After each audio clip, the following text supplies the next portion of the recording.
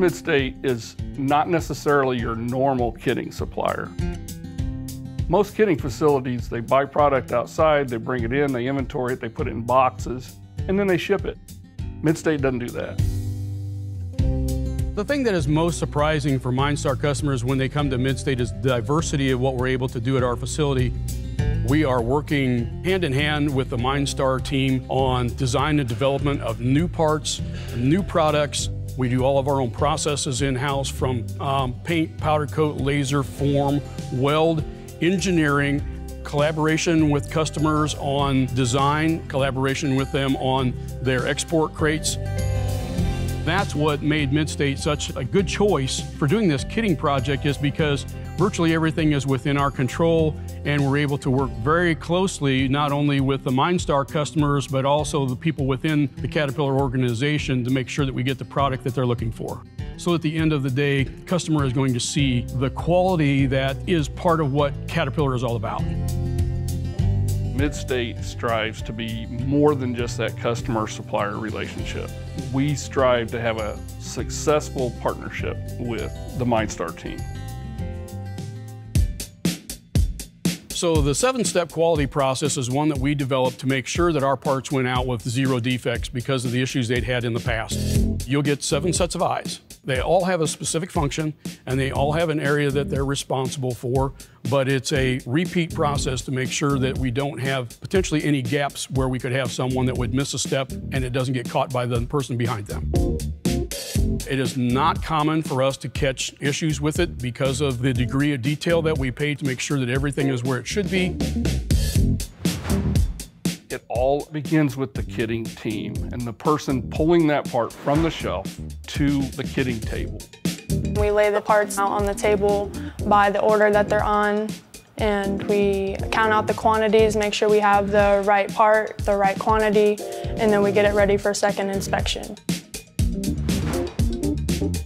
The second inspector comes through and rechecks all of our work and check marks all the parts that we laid down in an order to make sure that we checked them the right way, we didn't miss anything.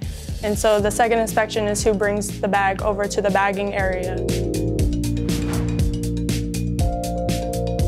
And then it comes to me, and I check and verify that the parts and quantities are correct as well.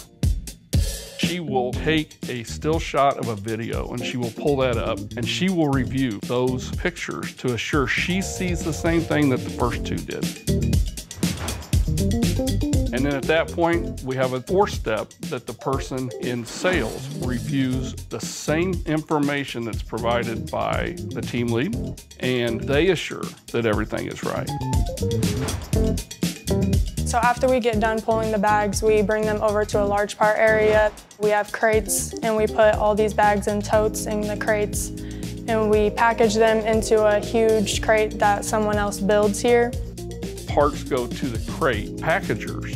There's 2 of those that also sign off that they are putting the correct bags in the correct interior crates that go in the large crates.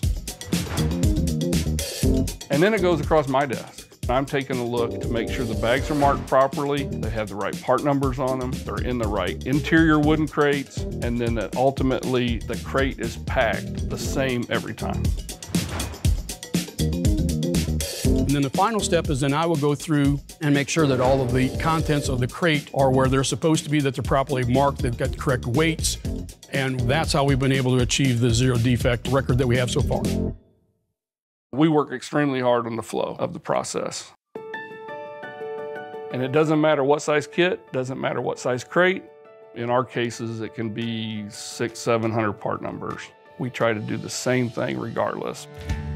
That process makes sure that the end user, when he gets his kit out in the field, can pull it apart and not have to worry about having missing parts, damaged parts, or not knowing how the kit is going to be pulled out of the crate and how it's going to go through the assembly process.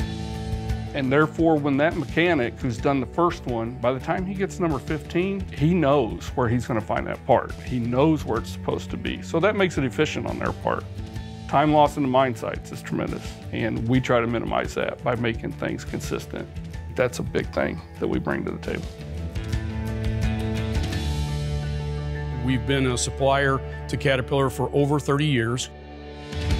Caterpillar puts a tremendous amount of trust in Midstate to assure that the product that we ship out the door is accurate, is efficient, and it has everything in it that they ask us to do. And we take that very seriously. We meet every week with the MineStar team and we discuss production schedules, shipping schedules, but we also talk about challenges. And because of the partnership we have with them, we work together to come to a resolution that makes sense not only for them, but also for Midstate. The fact that we're able to do all that in-house and been able to do as well as we have with it, it is very rewarding. At night you can go home and say, hey, we did a good job. Customers are happy, and if customers are happy, that's what we're after.